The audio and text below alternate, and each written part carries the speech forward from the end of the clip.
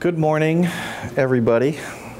I was supposed to be here yesterday, but we had a little mini hurricane in Florida that the forecasters didn't tell us about until Friday night when it actually happened. So yesterday morning at 0600, it was blowing about 50 miles an hour at my house and my garage was flooding.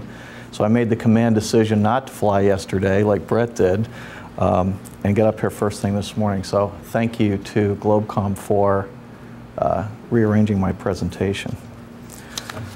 So 4G Unwired is an RF engineering company based in Melbourne, Florida. We do some work for Globecomm and we have some clients in common. And my presentation today is going to be a little bit about network optimization and why maybe that should be part of your business plan. And I have, like Greg Pauly, been doing this since about 1987, but I'm even older than him because I had 10 years of satellite experience before that. So we've been doing this a long time. So licensed spectrum is the natural resource that has spawned the wireless telecom industry. And as with coal, oil, lumber, water, the supply is finite, and it must be used efficiently in order to sustain a viable business plan. The companies that harness the spectrum and put it to best use are the result of vision, business opportunity, capital purchases, and operational costs. From beginning to never ending. So from the initial design to system launch, the spectrum is used to generate revenues. The efficiency to which spectrum usage produces revenue therefore begins in the design process and is brought to and should remain at peak value through the network life cycle through the process of ongoing program of optimization and maintenance.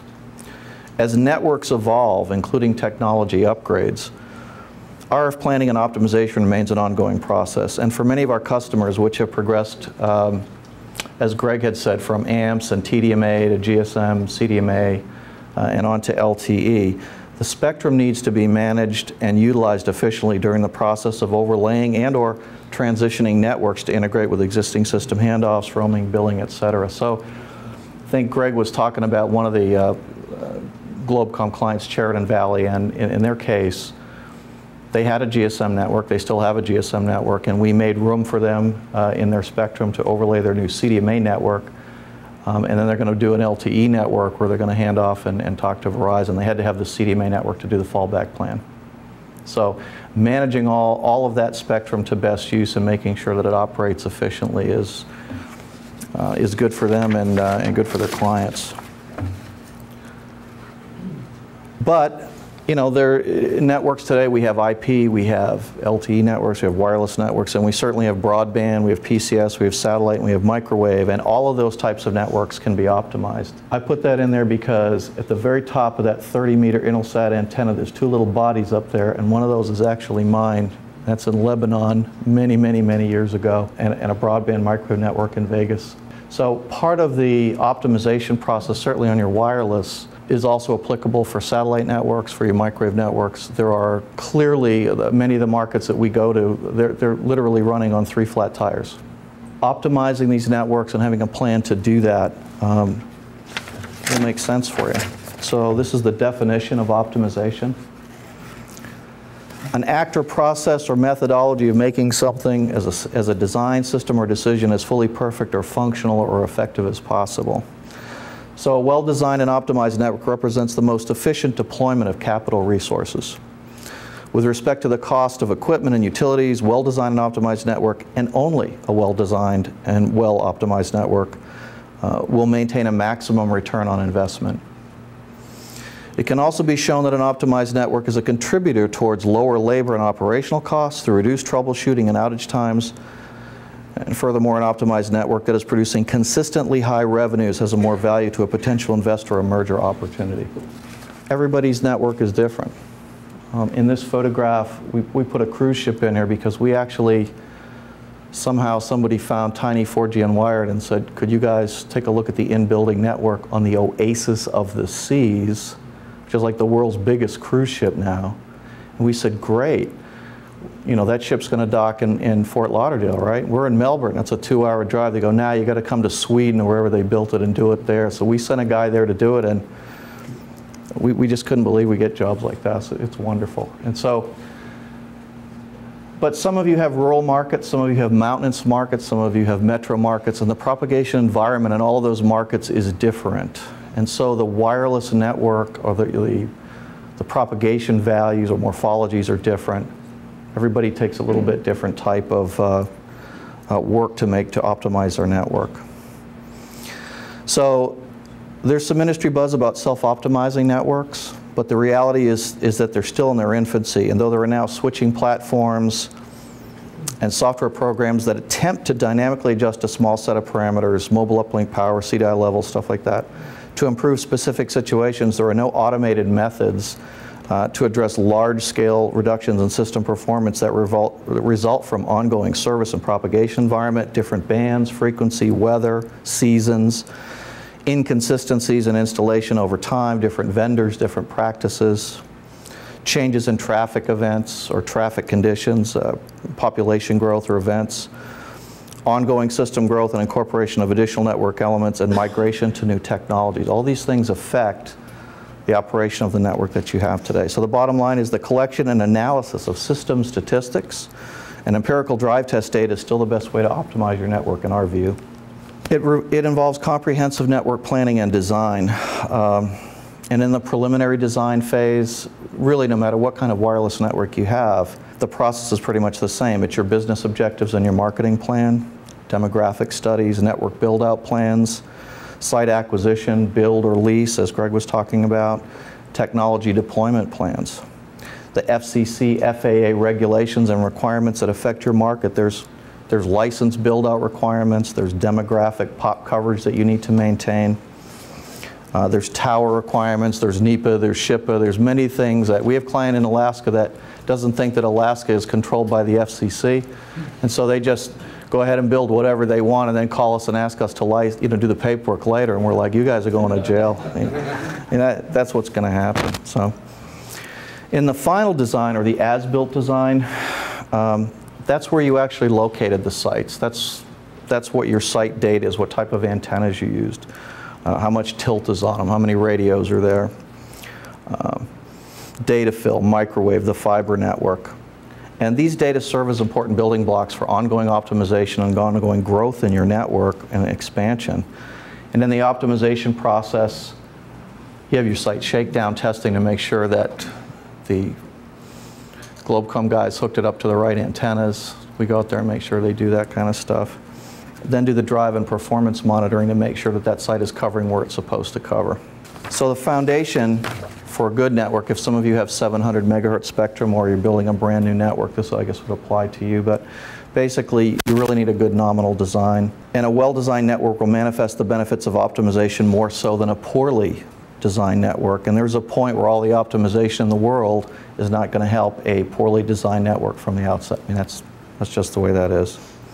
This is why careful and prudent RF planning and best practices engineering methodology is part of the overall business plan.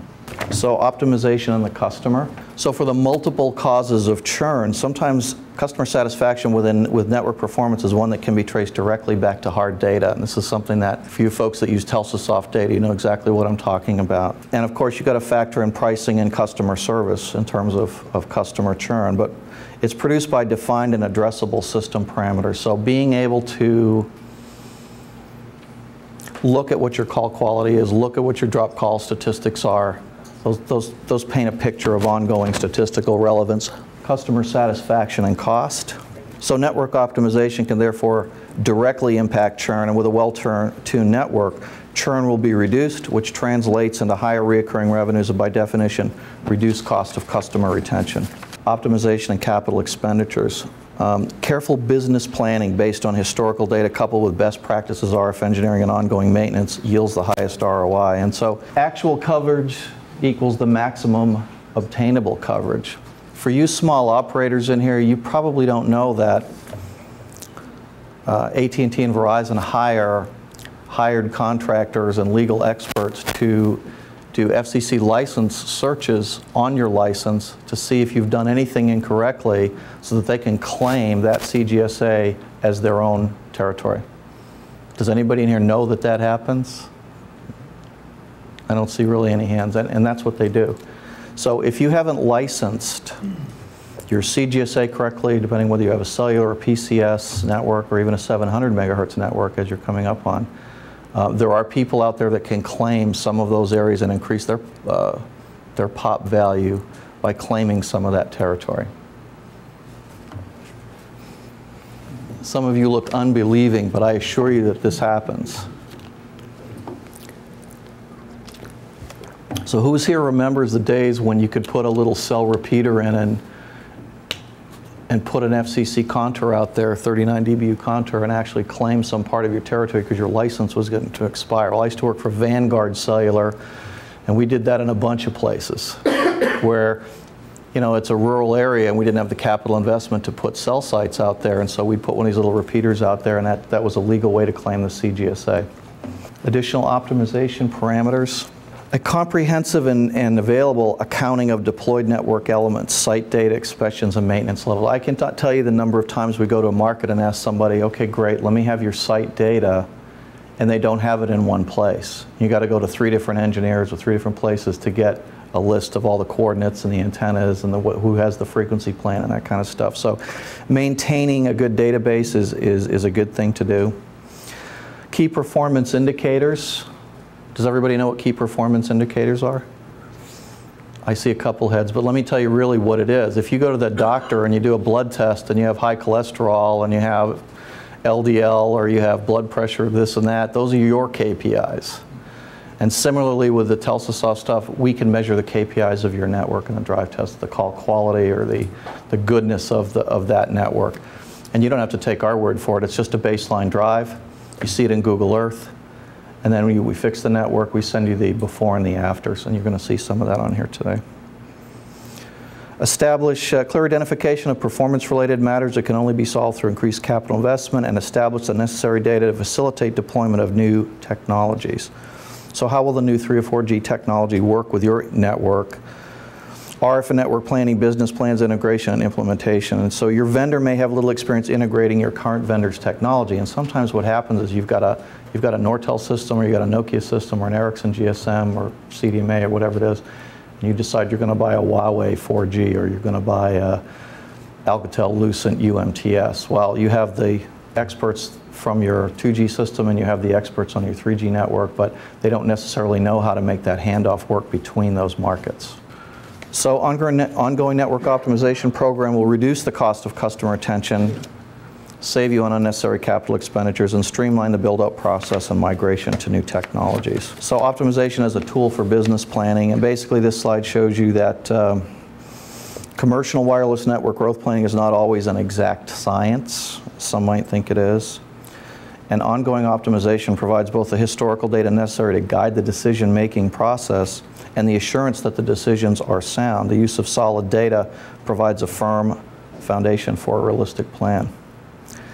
So while sales projections are somewhat dependent on the economy and the effectiveness of your sales staff, but even if their projections are spot on, the impact on your network is variable. A similar sentiment is relevant with respect to building out your network. Each new subscriber, new cell introduces some level of change in network performance. Traffic balancing will be required to process the increased loading of the network, and periodic audits allow for a comprehensive system-wide evaluation and calibration of the network. Optimization and the cost of doing business. Well, basically, a well-running and optimized network is the foundation for achieving forecasted capacity, and a poor-running network will increase troubleshooting and staffing expense and reduce time spent on normal maintenance requirements. These top